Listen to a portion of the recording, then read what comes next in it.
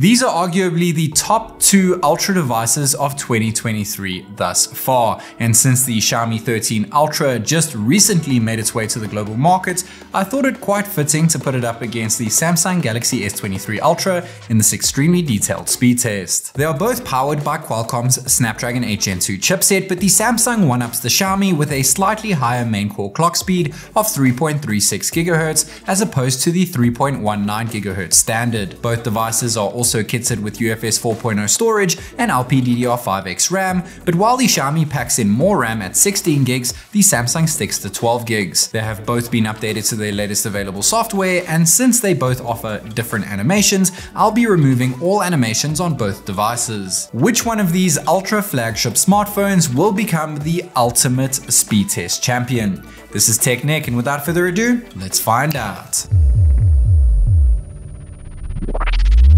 We're going to start things off with a simple boot to see which one can power on quickest, and it is indeed the Xiaomi with just over 18 seconds as opposed to just over 20 seconds on the Samsung. Now going into the actual home screen, loading the app icons first, the Xiaomi loaded the icons as well as the widgets quicker, picking up its second points in the first section. Now testing out fingerprint sensors, the Xiaomi got its first win, second win, and best 3 out of 3 here, picking up its third points in the boot and biometrics section of this video. Now testing out face unlock, since they both use 2D face unlock, we're just using the selfie cameras, and the Xiaomi once again comes out on top of here, picking up its fourth point. And remember, we're focusing on the actual wallpaper that shows first and not necessarily the icons. We used a lux meter over here to make sure the brightness levels are the same so that we can record a battery drain at the end of the video. They're both sitting at 64% at the start, and they're both sitting at around 30 degrees Celsius at the start, which once again we'll compare at the end of the video. Now starting with the speed test section, the section you've all been waiting for, the Samsung opened up the clock app a little bit quicker than that of the Xiaomi.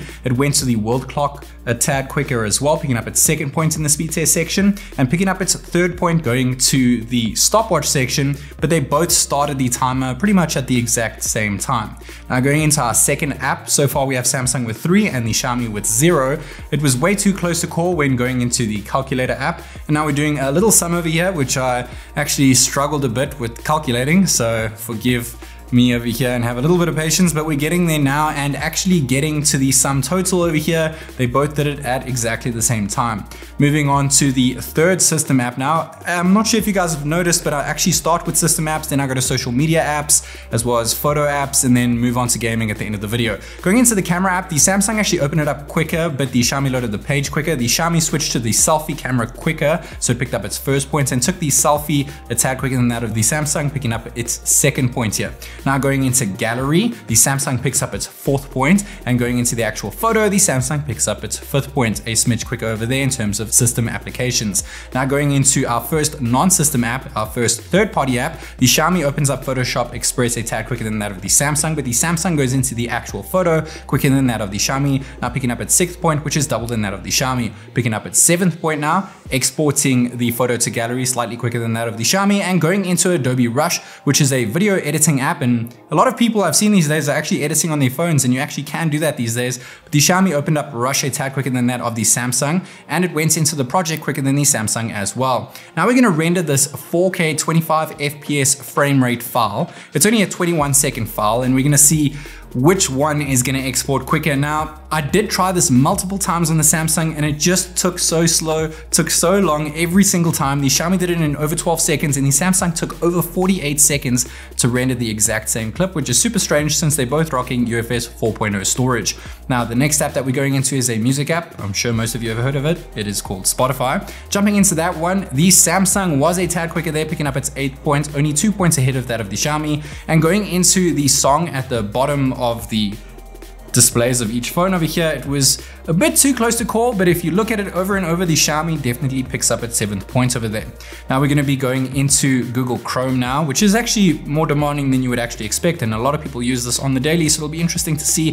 Hopping into that one, it is the Xiaomi picking up its 8th point now, finally matching that of the Samsung, and searching something within Chrome was way too close to call, so they're both still sticking on 8 points apiece within the speed test section of this video. Going into Facebook now, The Samsung actually opened it up quicker, but the Xiaomi loaded the page quicker, so no point was allocated, just like we saw earlier with the camera app. And going into our profile, or my profile that is over here, it was way too close to call. Going into our next social media app, that being of course Instagram, jumping into that one. Now the Xiaomi did show the video a little bit quicker, but the Samsung opened the app initially quicker over there. And going into my profile, once again, way too close to call. Now opening up Twitter, our third social media app over here, jumping into that one, way too close to call. And it was extremely difficult to pick. I went over this Twitter app maybe 30 or 40 times, and it was just milliseconds between each other. And going to my profile, the same thing can be said. So we still have 9 points on the Samsung and 8 points on the Xiaomi over here. The Samsung only with a 1 point advantage. And remember, the Xiaomi actually has 4 points in the first section of this video, so it's technically ahead. Going into TikTok, however, the Samsung pulls more ahead with 10 points as opposed to 8 points in the section. And going to my TikTok profile, no point was allocated, was way too close to call. Now hopping into YouTube over here, which one is going to grab it? You would think it's going to be the Samsung, but the Xiaomi strikes back, picking up its 9th point, going into YouTube quicker. But hopping into my actual channel, and the Samsung picks up its 11th point, regaining its 2 points advantage over the Xiaomi in the speed test section here. Going into Netflix now. This was ridiculous. It was literally neck and neck going into the profile section and hopping into one of the profiles, neck and neck between both devices over here. And next up we have Geekbench, our first benchmark over here. Geekbench version 6 is a lot longer than Geekbench version 5. I'll touch on that in a second, but the Samsung actually opened up the benchmark quicker and it takes a lot longer, like 5 minutes as opposed to 1 minute. The Xiaomi was a smidge quicker than that of the Samsung, well, about 13 seconds quicker that is. So it picked up its 10th points over there. Now just 2 points between the two. And the Xiaomi did have a significantly better single and multi-core score, and Geekbench version 6 actually focuses on multi-core score, which is interesting. And hopping into 3D Mark Wildlife over here, the Samsung opened the benchmark up quicker. We're going to be running Wildlife Extreme, and that is a 4K render of the same thing that you see within Wildlife, which renders at 2K resolution. The Samsung actually finished a little bit quicker and had a lesser score than the Xiaomi, but it's a speed test, so it's not about the score. So the Samsung does indeed pick up its 14th points over here.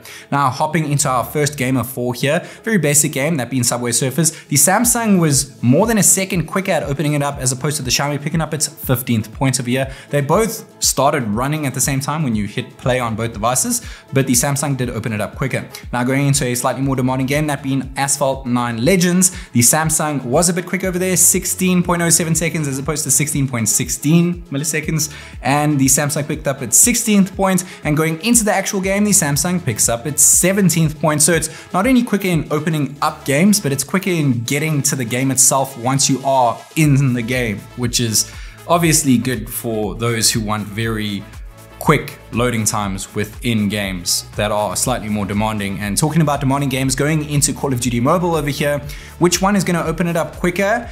And this time it is again the Samsung. 34.06 seconds as opposed to almost 35 seconds on the Xiaomi, 18 points on the Samsung, now 19.